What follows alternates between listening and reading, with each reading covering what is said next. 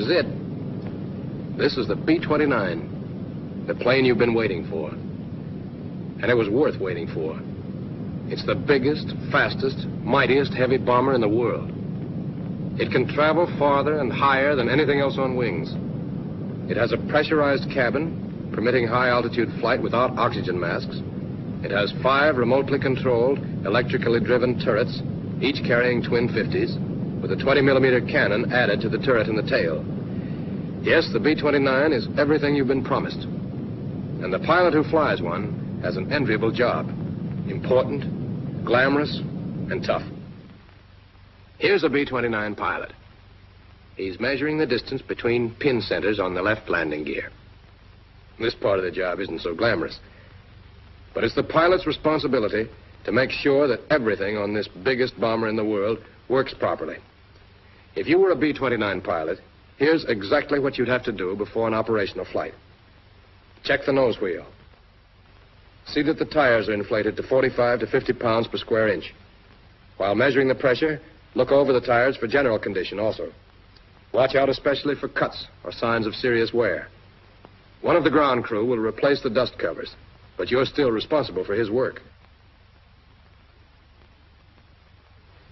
After you've measured the pressure in both tires, give the gear a visual check. The strut should be clean, with a clearance between pin centers of 10 inches. And the shimmy damper must be full. That's important. Make sure the rod is almost up to the notch in the gauge on the shimmy damper reservoir. Now you can look over the engine cowlings on your way to the other main landing wheel. This gets the same inspection you've already given its mate. The co-pilot ducks into the wheel well to inspect the equipment there, while you work on the wheels. Measure tire pressures again. On these tires, the pressure should be between 75 and 85 pounds per square inch. Inside the wheel well, the co-pilot examines the wires, connections, and switches. He makes sure all the cannon plugs are on tight, paying particular attention to the plugs on this motor, which opens and closes the nacelle doors, and also to the plugs of the normal and emergency landing gear motors. Then he turns around to examine his side of the strut. He looks it over and inspects the brake lines, making sure that the hose is not chafing and no fluid is leaking. Meanwhile, you're checking the clearance between pin centers again. 13 1/4 inches. Right. Now, are the wheel chocks in place? One behind the inboard tire and one in front of the outboard tire, just as it should be. Next, check the cowlings, inspection doors, and inspection plates. You've already examined some of them, but you must be sure all of them are okay. The other members of the crew help you out with these inspections. Here, for example, a gunner tests the fastening of the top cowling. But you'll have to check the security of the other coverings, and there are a lot of them all over this ship. While you're walking along, you can examine the wing seams. Fluid leaking from them means trouble. Now to check the ailerons and trim tabs. All control surfaces and all trim tabs must be inspected. Test the tabs for excessive hinge play by shaking them, and see that the gas tank caps are tightened. If there were extra fuel tanks in the bomb bays, their connections would have to be examined. But now the pilot and the co-pilot continue their tour around the plane. They have a lot to check. Hatches, windows, control surfaces, trim tabs, inspection plates, and doors. But the pilot and co-pilot aren't the only crew members with inspections to make. The gunners, for example, besides helping the pilot check the airplane, must also be sure the guns and gun cameras will work properly. They must inspect all 5 turrets in the same way they're now examining this lower rear turret.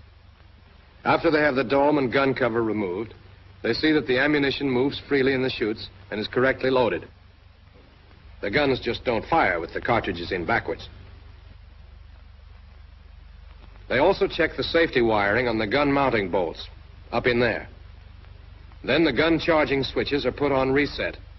That conserves the CO2 pressure, which automatically charges the guns. Finally, the gun camera is inspected. Enough film, speed set at 16 frames per second, lens adjusted to the brightness of the day, and the interval control put at the desired number of seconds and turned on. And this turret is all right. The dome and gun cover can be replaced. The tail turret is checked by the tail gunner. But again, the pilot is responsible. If the guns fail, he gets the blame. so he watches the tail gunner as the shutter-all feed mechanism is inspected. Now the other gunners only have to lock the latches. Elevation latch locked. Azimuth latch locked. The doors are shut and fastened, and the gunners can go to another turret. And there's still more work to be done.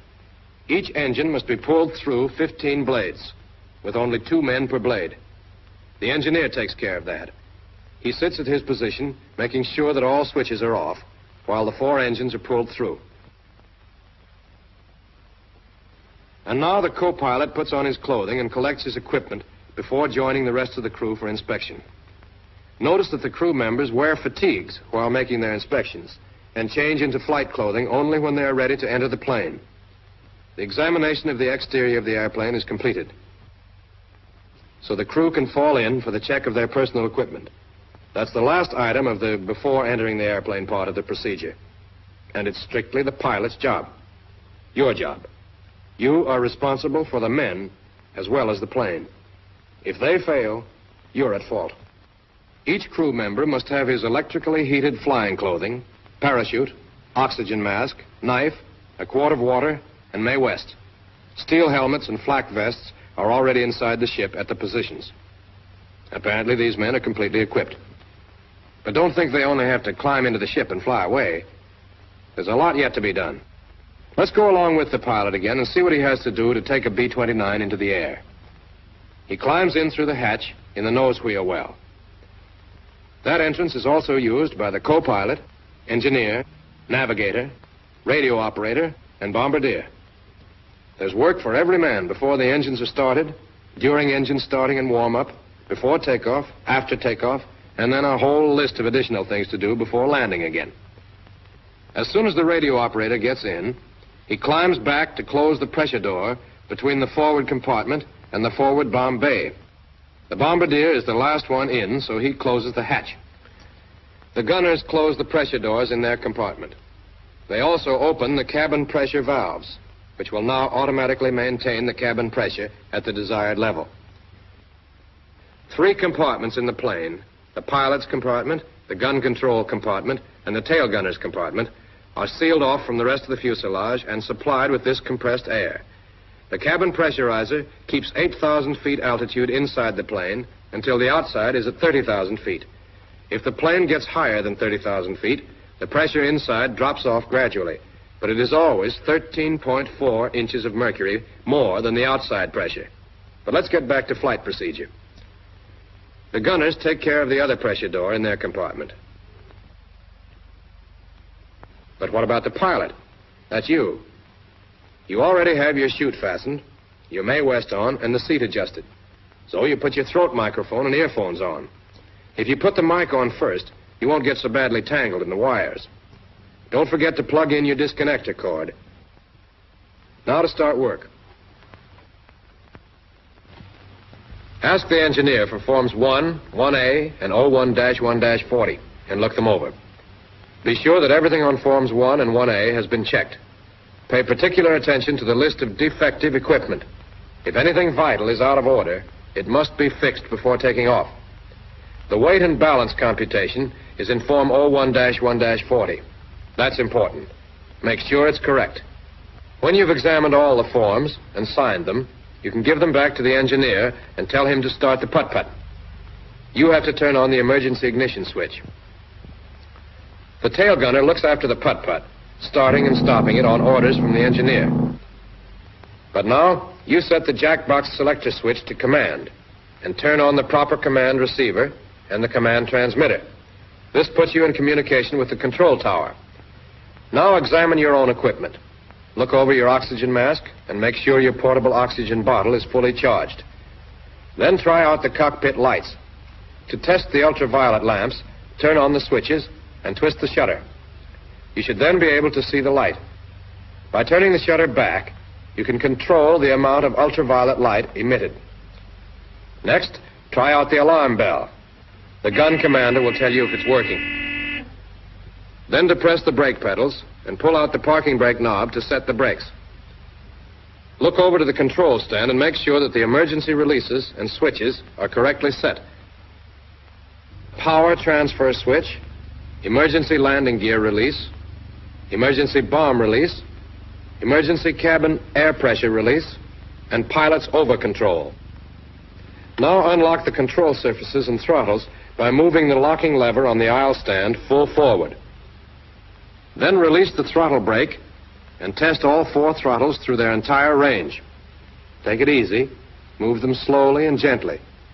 All controls on the B-29 should be handled in this careful manner in order to prevent damage to the mechanism. There's no need to push hard. And the co-pilot doesn't just sit and read the checklist. He must test the action of the control surfaces, moving each surface, elevators, ailerons, and rudder, through the complete range. The gun commander looks from his blister, observing the response of the surfaces, and reports to the co-pilot. A similar test is made on the trim tabs. The co-pilot turns the 3 control wheels as far as they will go in each direction.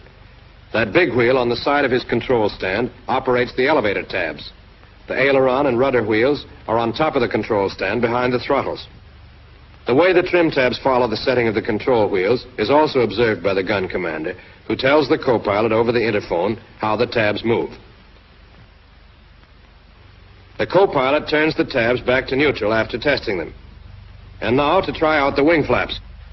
But first he calls the side gunners on the interphone to make sure none of the service crew will be in the way of the descending flaps.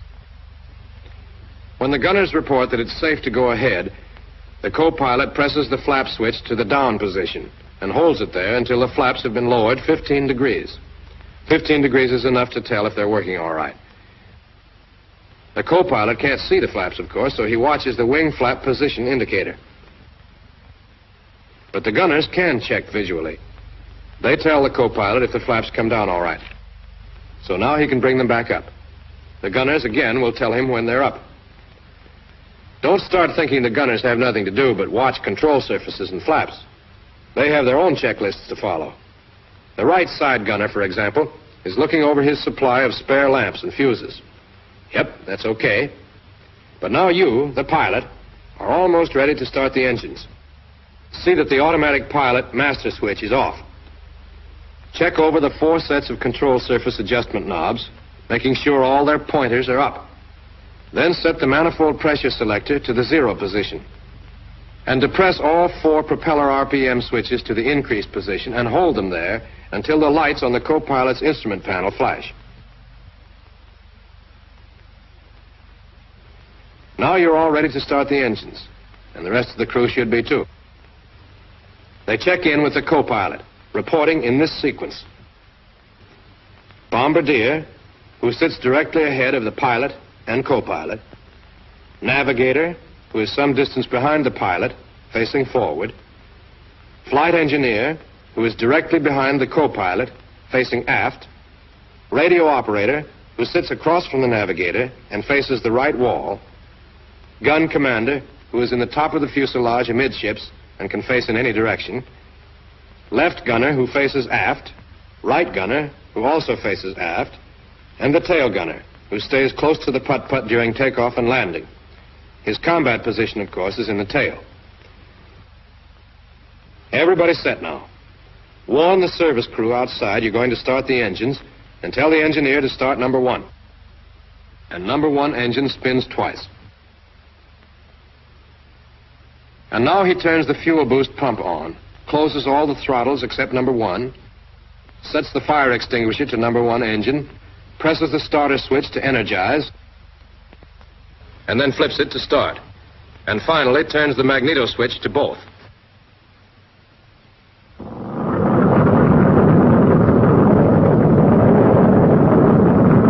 You have to push the throttle to 1200 RPM and signal for number 2. The same procedure is repeated until all 4 engines are running. Now that the engines are going, vacuum pressure is available to operate your gyro flight instruments. So the gyro compass and the flight indicator can be uncaged and set. The co-pilot will be doing the same with his gyro instruments. Next, see if the other vacuum pump is working all right.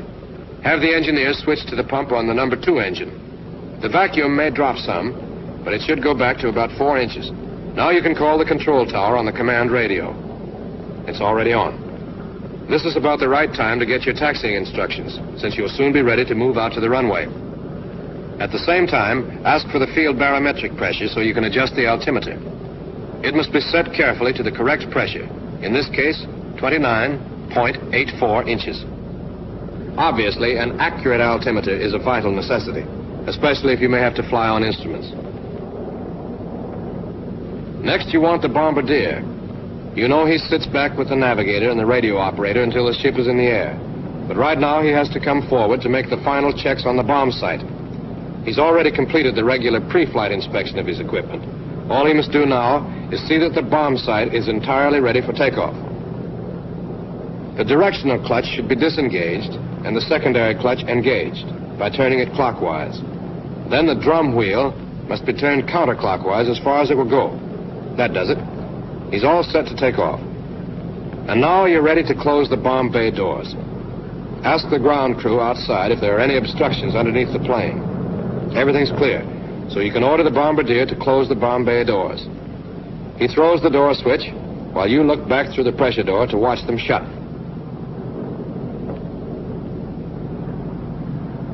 The rear bomb bay door is looked after by one of the gunners, who will tell you when it's closed. When both doors are shut, the bombardier can go back to his takeoff position in the rear of the compartment. And you're almost ready to taxi. But you'd better make one last check of the turret warning lights. Uh-oh, that lower rear turret light is on. Call one of the side gunners and have him take care of it. Perhaps the turret wasn't stowed. Forget about it, gunner? Well, it's easy to fix. Get control of the turret, press the action switch, and stow it. That does it. There, that turret warning light is off now. And everybody's set. Switch your jack box back to command and signal the ground crew outside to remove the wheel chocks and get a safe distance away from the airplane. The co-pilot warns the crew to stand by to taxi. And you can release the brakes and move the ship out to the runway.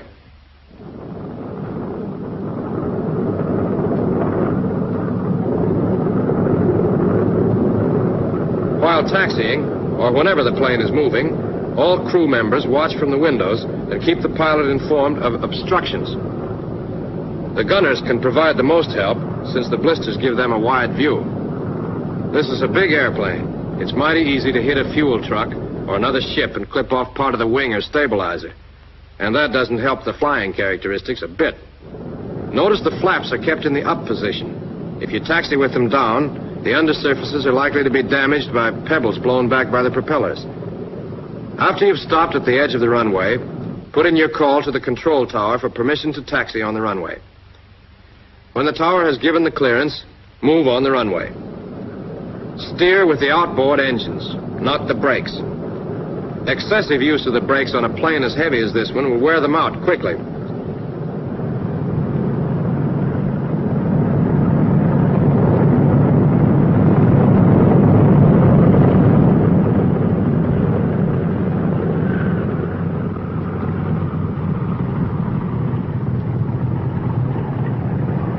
As the ship is turned around at the far end of the runway, notice again how the engines are used for steering.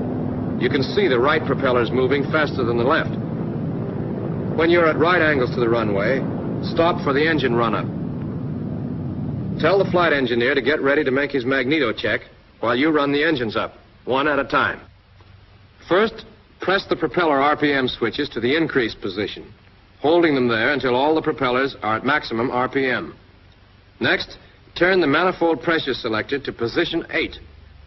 With the knob in this position, the superchargers automatically provide military power. Now, advance the number 1 throttle, but slowly and gently, to 2,000 RPM. Hold this speed until the engineer tells you the magneto check is finished.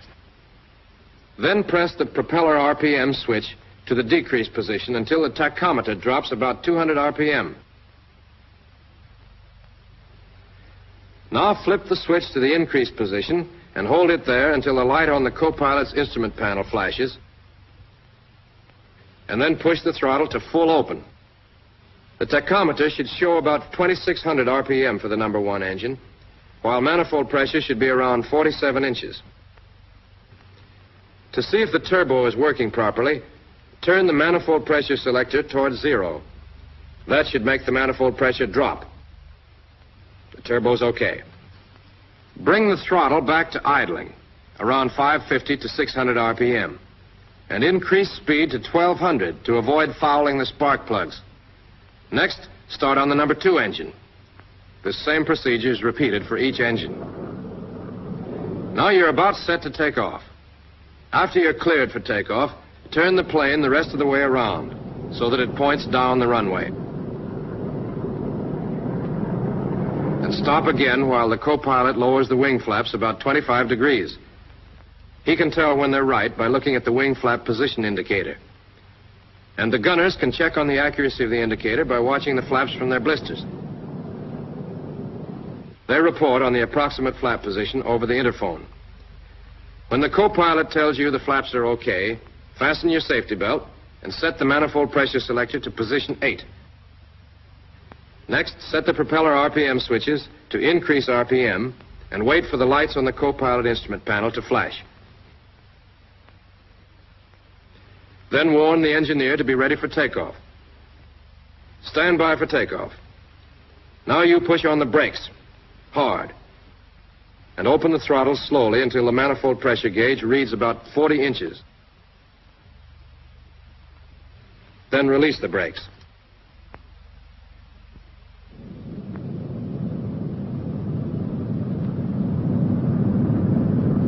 As you gather speed, slowly advance the throttles to full power and set the throttle brake. Manifold pressure should go up to 47 or 47.5 inches. RPM should go up to 2,600. Continue accelerating down the runway until the indicated airspeed gets up to 95 miles per hour. Then slowly pull the control column back, putting the ship in a flying attitude. The plane takes off without further action on your part when it gets flying speed. The exact speed at which it will leave the ground depends on the weight.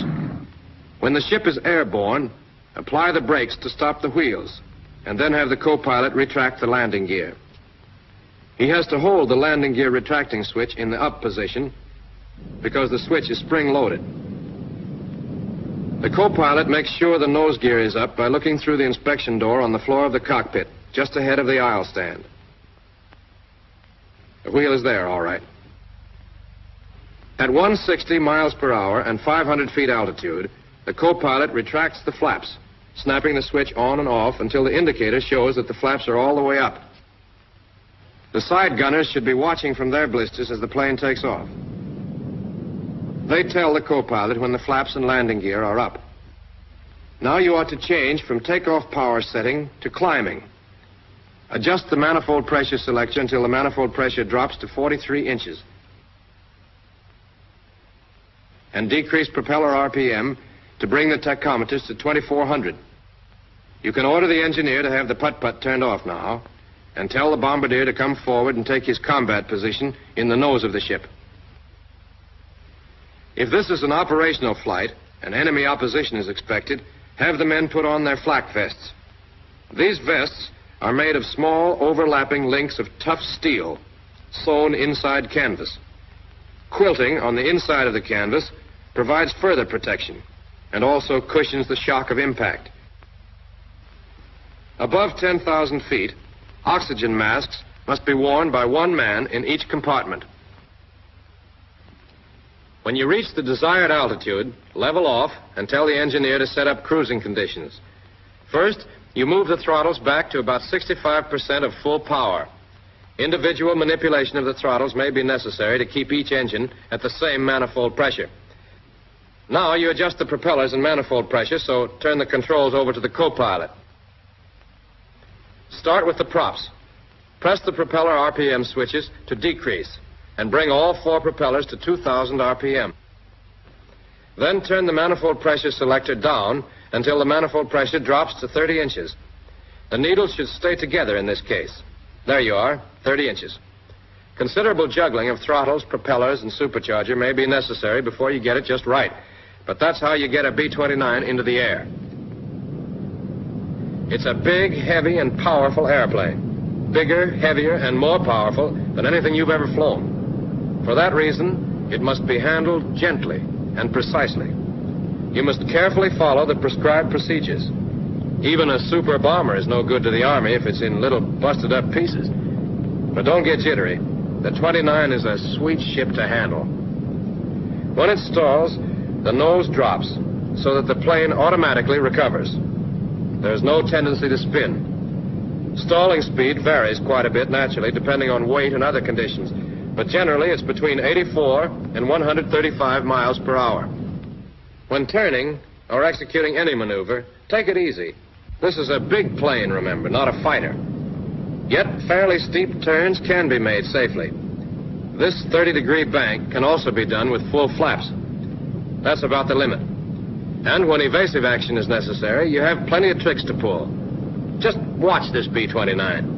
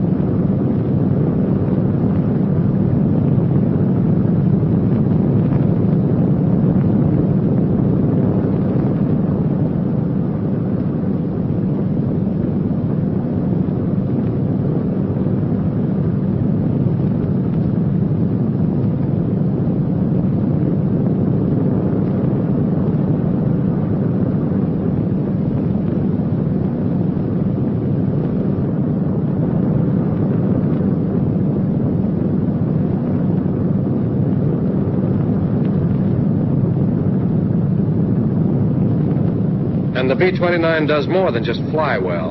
It packs a terrific wallop. A wallop enemy fighters will quickly learn to fear.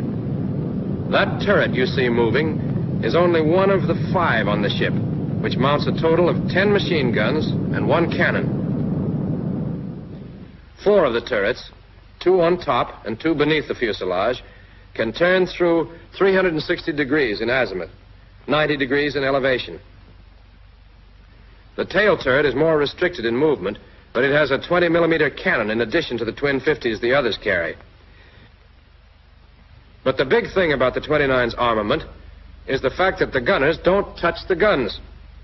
The guns are controlled remotely from special sights, and any gunner can fire almost any turret. For example, one side gunner might have control of 2 turrets, firing 4 caliber 50s at his target.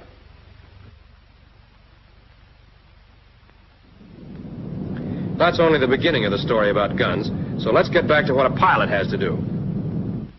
Now you're ready to land. Since you've descended below 10,000 feet, remove your oxygen mask. Tell the co-pilot to take over control of the ship so that you can get out of your flak vest. The vest is easy to take off. Just pull on the cord and it drops away. This speed of removal becomes important if you ever have to bail out, since the vest is worn over the parachute and, well, you figure it out. If you've been riding with the automatic pilot, turn it off. You can't use it for landing, of course, or when taking off, flying turbulent weather, or setting trim tabs. The co-pilot should now warn the crew to prepare for landing and tell the bombardier to climb out of his seat in the nose and get in back with the engineer. Then the co-pilot has the engineer start the putt-putt. You check the turret warning lights. All the lights are off. Then call the control tower and get landing instructions. At the same time, ask for the field barometric pressure and set the altimeter to correspond. Now the co-pilot hits the brakes to test the hydraulic pressure. Both normal and emergency systems should have 800 to 1,000 pounds. To find out about the emergency pressure, you have to ask the engineer. At the same time, you can see if he's ready to land and get his log. He has calculated the new weight and center of gravity, since you've used up a lot of gasoline by now. You should look the log over, but the co-pilot will check it carefully, examining the center of gravity and weight computations. The table on the instrument panel gives the stalling speed for the computed weight. The co-pilot tells you the stalling speed, and also reports that everybody in the crew is ready to land. Next, you adjust the propeller RPM switches. Push them to increase until you get the tachometers to show 2100 RPM. Now adjust the manifold pressure selector to give you plenty of reserve power. Turn it all the way up to position 8, the setting for full military power. When the plane is slowed down to 180 miles per hour or less, order the co-pilot to lower the landing gear. When the switch is set to the down position, the wheels descend all the way, lock, and the gear motors automatically stop.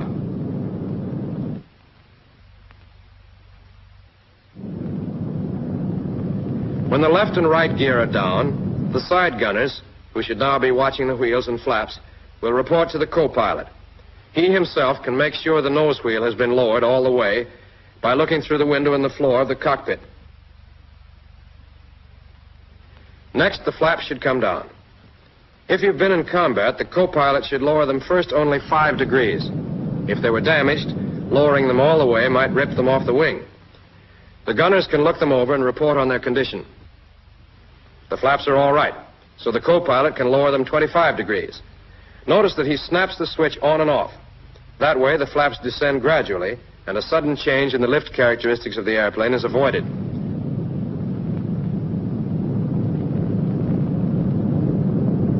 The gunners will report when the flaps appear to be down 25 degrees, and the co-pilot can check by looking at his wing flap position indicator. When he has the flaps where he wants them, he'll tell you. Then you'll probably have to reset the trim tabs because of the change in the flap position. Next, adjust the throttle brake to a comfortable tension. And don't forget to turn off the detonator power switch. Now make a standard approach, keeping the speed about 30 miles per hour above stalling.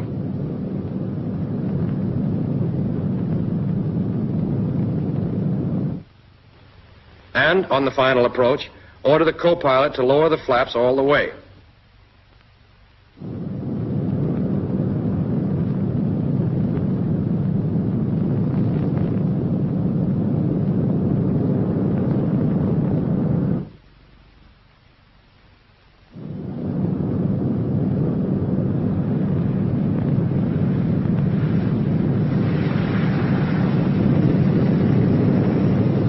When you touch the ground, the plane should be slightly tail low and going between 95 and 100 miles per hour. Notice how the main wheels bear most of the shock of landing. Then the ship slowly settles forward. Don't apply brakes immediately. Let the plane lose some of its speed rolling. Then turn the manifold pressure selector all the way back to 0. You won't need the turbos anymore. And set the propellers at increase RPM. Raise the flaps now while you're taxiing and have plenty of power. You're down now. You've followed your checklist step by step. But there are other checklists. The engineers, for example.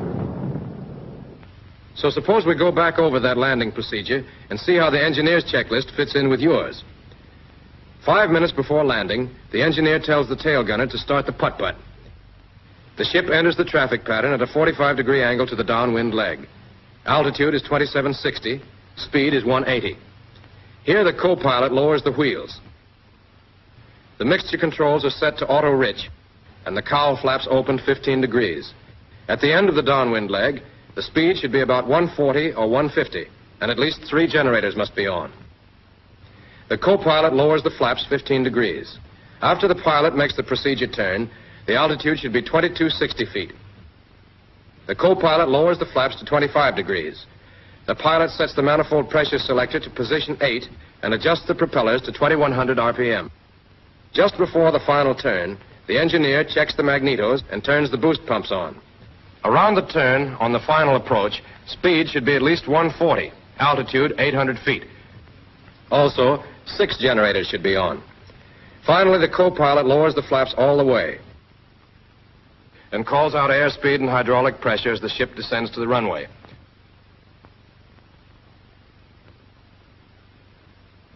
After the airplane's on the ground, turbos come off and propellers are set to full increase RPM.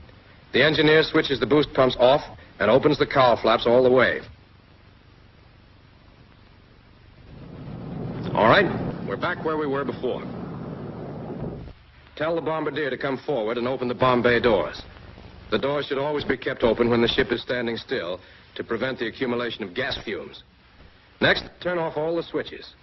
Then you can get rid of some of your equipment that remains inside the ship and climb out for the after-flight inspection. Yes, you start with an inspection and finish with an inspection. If there was anything wrong, now is the time to find out about it. And now is the time to correct it. Yes, this is the airplane that you've been promised. Now it's up to you to weld this airplane and its crew into a single, irresistible instrument of destruction. That can be your promise to us.